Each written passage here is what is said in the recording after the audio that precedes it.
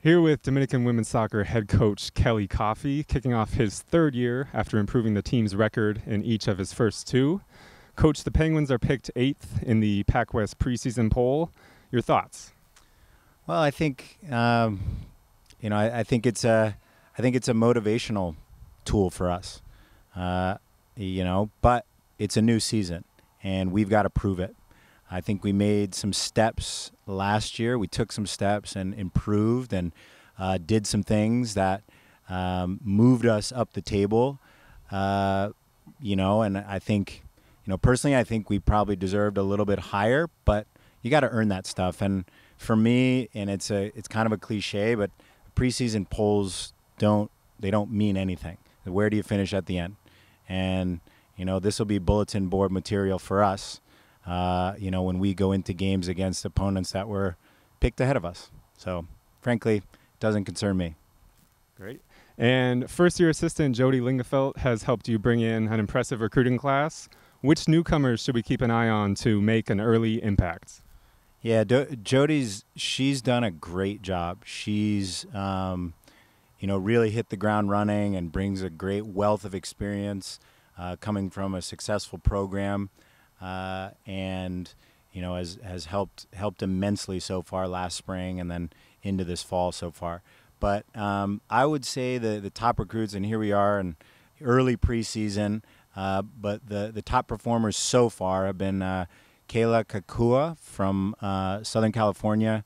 She's from the Eagles Club. Taylor Evinger from Sacramento have impressed.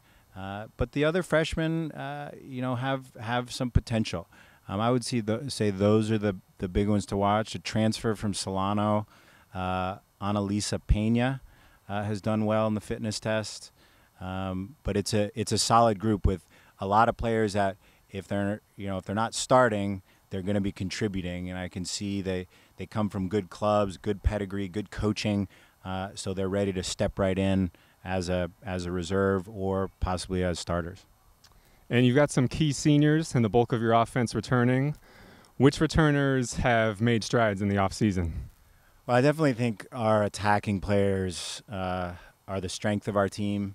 I think everything starts with Mariah Meza and what she does. But we've got a ton of pace and speed up top.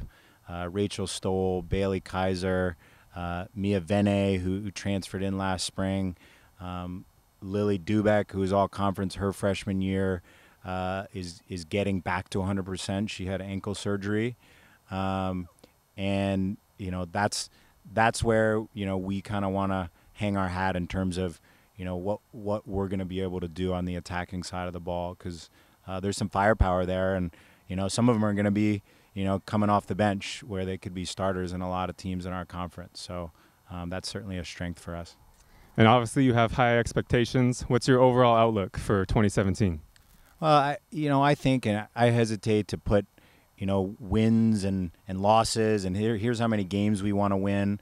I think it starts with, our defensive work rate, what we do on that side of the ball, and everything else will take care of itself. We're going to figure out how to score goals.